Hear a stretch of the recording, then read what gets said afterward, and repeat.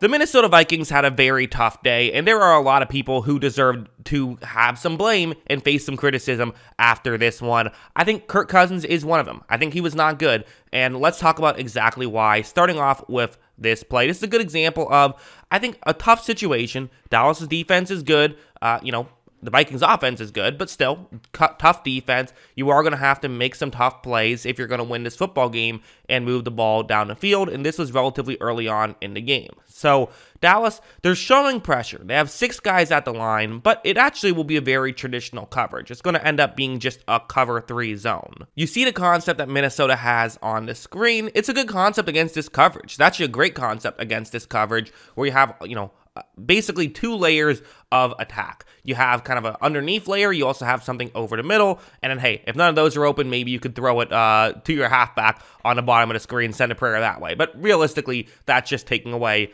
Dallas defender, not really looking there. So it's mostly the 4 guys who are going to be in the middle of the field that you're paying attention to. 2 underneath, 2 over the middle. Now, I'm assuming when they called this play, it's actually designed to get the ball underneath. I'm assuming that's what they're trying to do here, because it's worth mentioning the situation. This is a 3rd down and short. They're trying to get to the 35-yard line. So for Kirk Cousins, that's his mindset, is, okay, if this is zone coverage, typically what's going to happen is the 2 middle routes will be the ones that Dallas covers. You then kind of hit one of the more underneath routes. Hopefully one of those 2 guys is able to make the grab, turn the corner, and pick up some yards. But keep in mind, yes, I still do have one more thing to say before we start showing this play. Keep in mind the very first thing that I said. Dallas is showing pressure. They have 6 guys at the line. And so while 2 of those guys are going to drop back into coverage, it's just different when you drop back into coverage after showing pressure versus if you were just in coverage from the beginning, because you start at a different spot. Watch as when Cousins takes a snap, they both are definitely covering underneath. The sort of over-the-middle stuff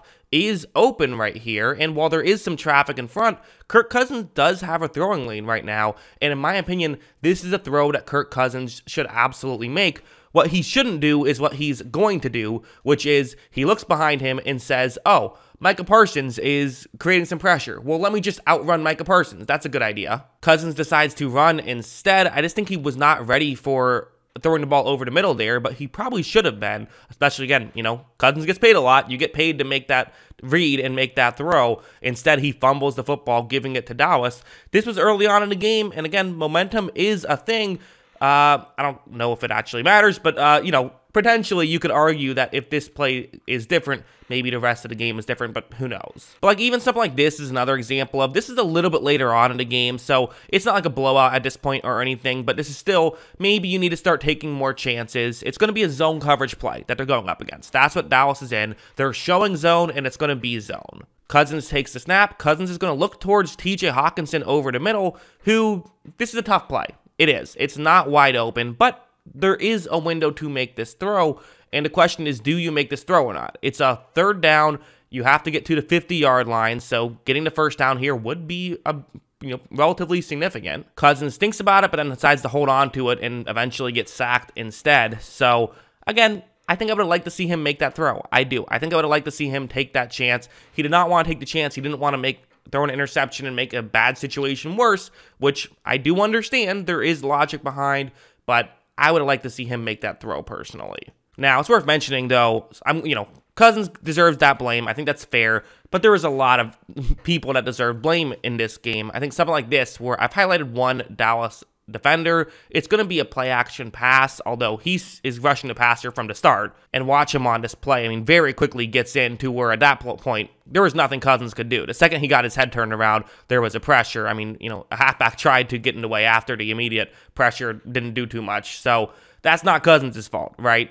Rest of the team isn't playing well, or Dallas is playing well. Whatever you want to say, that's definitely something that was very clear to see when you watch the film as well. You had something like this, where what's going to happen on this play, it's going to be a man coverage play, and, it's a relatively good concept. You have, first off, man across the board, only a single safety deep. So that's already a pretty solid situation of 3 receivers in that side of the field. 2 of them are going to run deep over the middle. You then have your receiver who's lined up furthest away from the sideline, cut towards the sideline, and with all the traffic, there could be a window to make this throw. right when this play begins, you're going to see Cousins look down the field, and at this point, he kind of has to make his throw. You know, you kind of have to throw for anticipation a little bit here, but hey, you're down in the game. You got to start making some throws, make some stuff happen. At least that's the mindset for Cousins. You see KJ Osborne at this point in the game.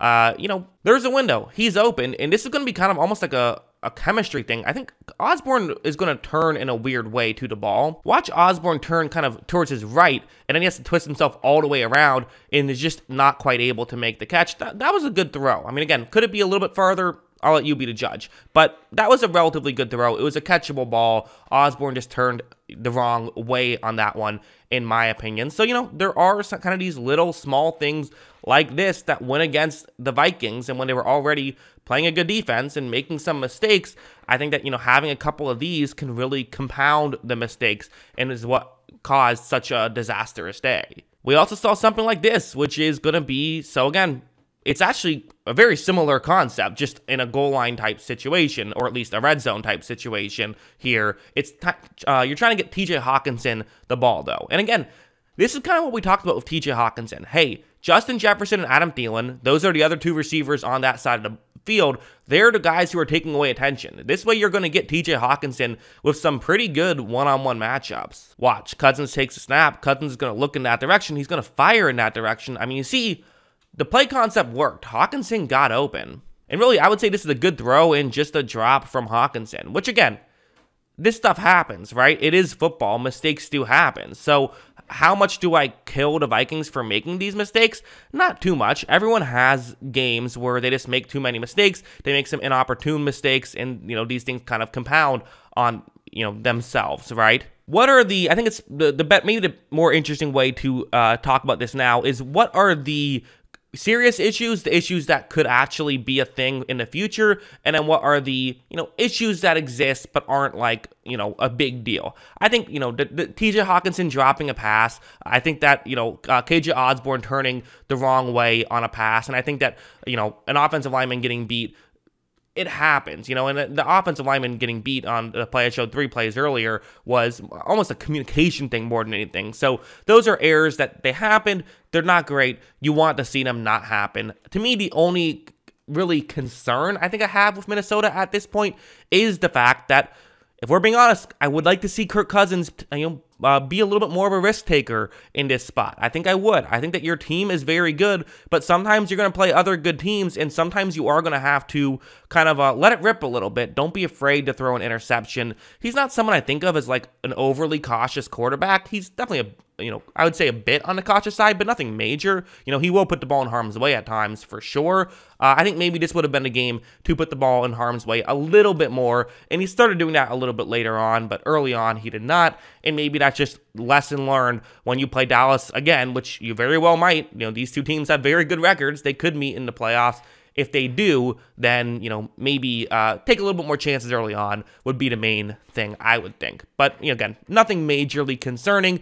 Bad games do happen. You know, I don't think it's totally fair to completely overreact. I still think that we've seen more good than bad with the Vikings. But that's what I think. What do you guys think? Let me know in the comments below. Always love hearing from you. And of course, as always, thanks for watching.